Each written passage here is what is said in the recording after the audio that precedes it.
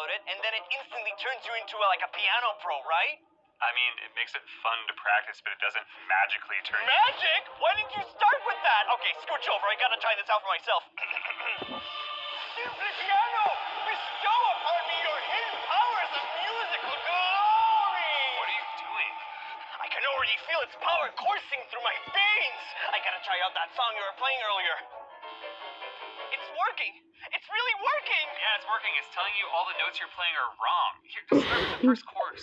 Yeah, fine, whatever. Buzzkill. Hey, now that's quite the improvement. Thanks, man. I finally cracked the secret of how to activate the magic.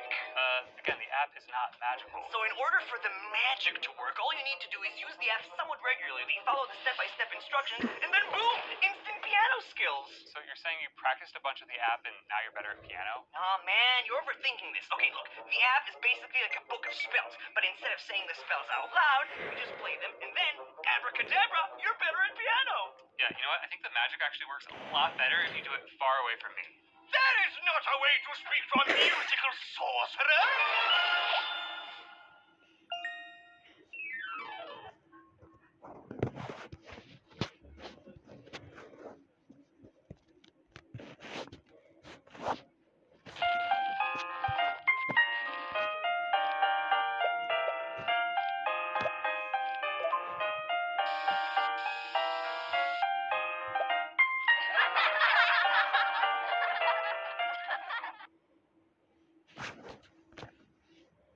Then just give it a wipe down with some warm soapy water after.